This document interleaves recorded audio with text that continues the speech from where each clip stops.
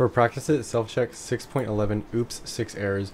We have the following program that contains 6 errors. We need to correct the errors and submit a working version of the program. Our output should look like this, and this is our input file. This first line in our class looks good. Our main method looks good.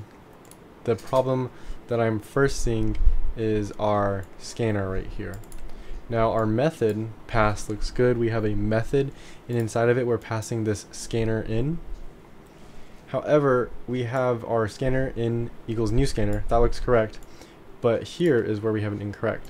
We need a new file, so that way it can read a file into the scanner. And since our program is reading in a new file, we are going to have to write a throws file not found exception here, because whenever we read in a file, if the file isn't found, instead of giving us an error, it will give us this error. It'll throw this exception. It's not an error, it's an exception.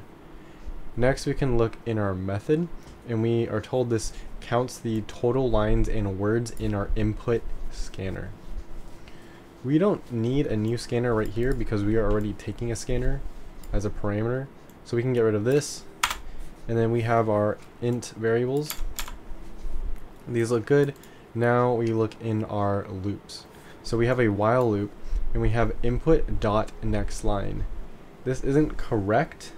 The correct coding, or the correct syntax for this, is input dot has next line, and this basically is a boolean, and it checks if there is a next line.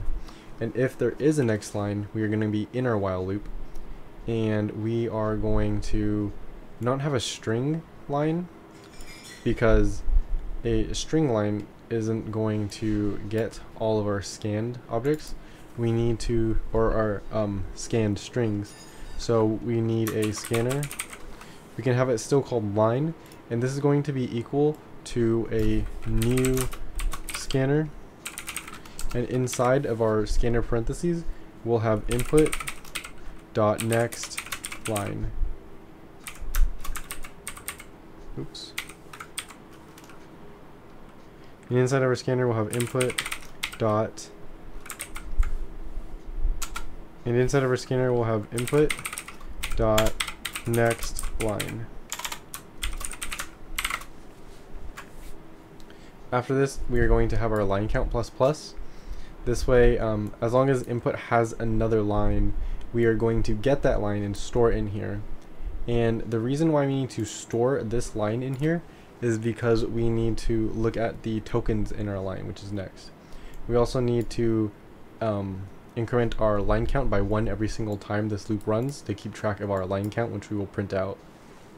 So inside our current line, we are going to count our tokens, which is this line, or this while loop right here. And this is while line.next. So while there is this next part here, and then here, and here, discounting all of the white spaces, we'll have string word is equal to line.next. It's not going to be has next because that would be a boolean, and we can't set a string to a boolean.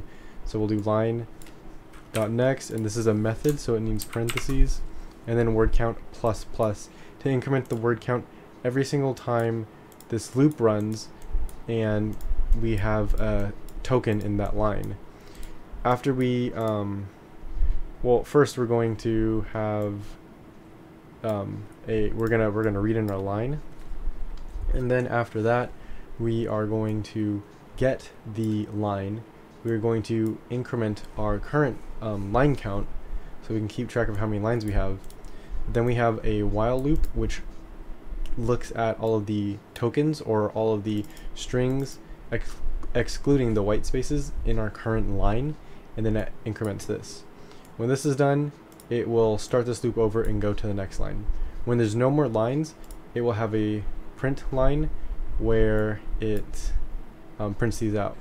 And so I submitted this, and we have an error right here, and that is because line.next is a string. Well, it would have to be stored in a string, and while loop we need a boolean here, so we're going to do while line dot has next, and this has next gets the next string, excluding the white spaces,